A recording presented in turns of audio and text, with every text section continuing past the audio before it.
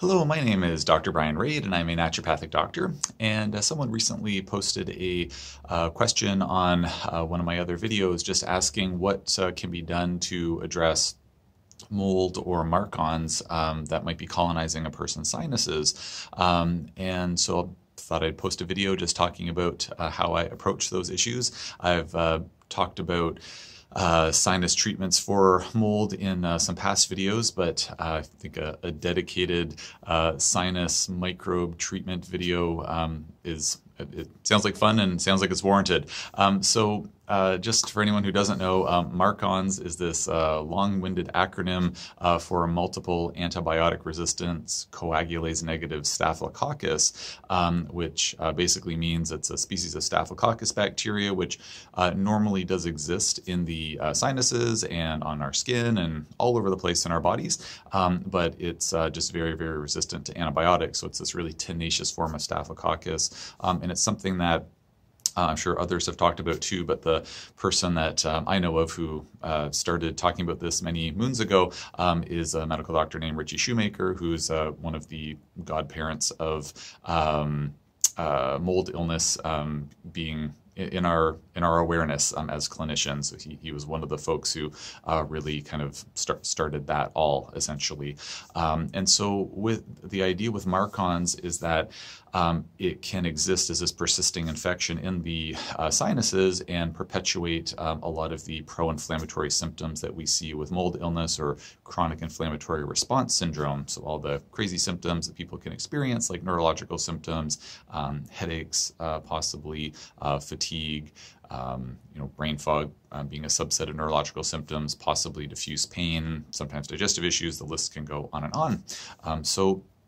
When it comes to treating mold or MARCoNS, the approach that I typically take is the same for both. I usually will recommend using nasally applied essential oils. Oftentimes it's as a nasal spray. I'll oftentimes use frankincense essential oil because it seems to be one of the best tolerated essential oils. You can certainly, working with your clinician, there are certainly other options that are out there. I know one of my esteemed colleagues who is who is a mold expert who teaches mold training courses and whatnot. Jill Krista, she's fantastic, and she has posted some videos about doing different essential oil blends. I'm just not that fancy. I'll usually recommend just frankincense. It seems to work quite well.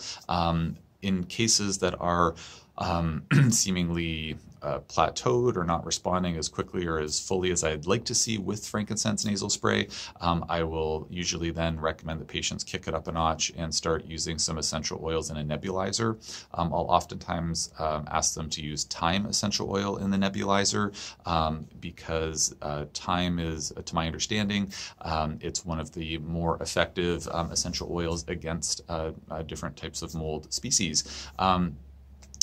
But just with nasal spray, at least in my experience, when I have a general rule in my practice where if I'm going to start recommending a therapy to a patient, if possible, I apply it to myself first. And so when I was playing around with various nasal sprays, trying to get a high enough concentration of essential oil in, diluted essential oil in a nasal spray, I found the thyme was just really, really caustic in a spray. Frankincense was much more tolerated, for me at least. I'm a big baby, so maybe everyone else out there could tolerate thyme, no problem. But in a nebulizer, it's diffused over a more prolonged period of time, usually like 10 to 20 minutes, depending on the volume that's being used per treatment.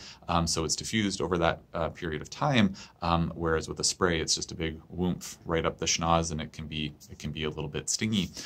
So I'll usually recommend thyme nebulized essential oil, and the advantage of that is if we're wanting to get maybe something that packs a bit more of a punch into the sinuses, the nebulizer can potentially do that because we can use thyme. We can also ultimately get a higher dose of essential oil per treatment up into the sinuses. But then I do have other patients where I have clinical suspicion that they might have an issue with mold or maybe other microbes in their lungs. And so by using a nebulizer, they can wear a mask and get, breathe in through their nose. But then with the amount of vapor that's being produced, then some of that's going to get down into the lungs as well.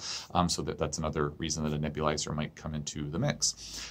So in terms of how effective that is against MARCoNS specifically, where the sort of the traditional, like the Dr. Shoemaker sort of based protocol to go after MARCoNS is using typically something called BEG spray, which is just an acronym for Bactroban, which is another name for mupirocin antibiotic, EDTA, which is a chelating agent, and gentamicin, which is a different type of antimicrobial agent. Those three agents combined together, they call it BEG spray, and you do a certain number of sprays up your nose with a certain frequency, and that's kind of the typical treatment. That's a prescription-only treatment, and here in Nova Scotia, as naturopathic doctors, we unfortunately don't have access to pharmaceuticals, and it's very challenging in Nova Scotia and surrounding area to gain access to sort of these, we'll say, like non-traditional or less traditional applications of pharmaceuticals. So a lot of our patients are just don't have that as an option. And so as such, I've had to learn how to deal with those types of microbes without the benefit of being able to access pharmaceuticals when needed. In my experience, using the essential oils is oftentimes very, very effective. It seems to be more than adequate to resolve the symptoms that seem to be associated with mold and or possible MARCoNS or possibly other microbes. There's certainly some clinical evidence, if not maybe in the literature. I haven't had a chance to dive into that, too much literature to look at in my limited spare time, non-patient, non-family time. But to my understanding, there is at least clinical evidence, if not in the literature, that other microbes, such as possibly Borrelia or co-infections, could potentially live in biofilms in the sinuses as well. So when we're spraying things in the sinuses, I think that there might be a hodgepodge of microbes that might be up there. And so with the frankincense nasal spray or nebulized thyme essential oil, sometimes we do hit a plateau with either or both of those. And in that case, then I'll usually recommend that patients kick it up a notch and start using a biofilm disrupting nasal spray, which does have EDTA in it, just like the BEG spray, but it also has some other agents in it as well.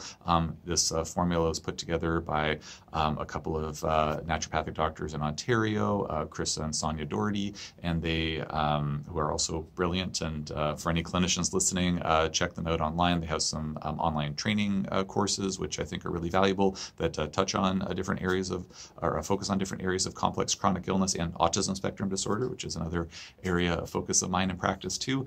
And in that formula that they put together, they asked a compounding company to formulate.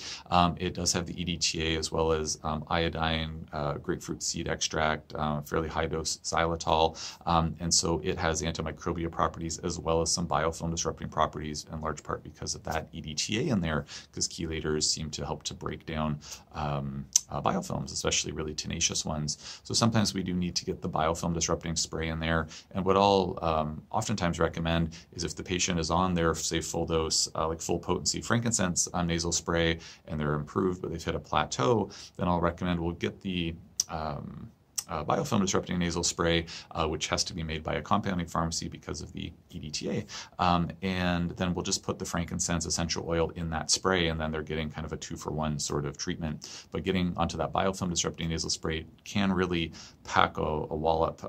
It can make things, kind of go from 0 to 60 in terms of possible herxing or detox symptoms. So it is something that we kind of tread a bit lightly with to make sure that people aren't getting flared up. So those are the agents that I will oftentimes use in practice to help address factors that might be growing in the sinuses, and it can be an incredibly important part of a treatment protocol if the clinical history and maybe supporting lab evidence warrants it.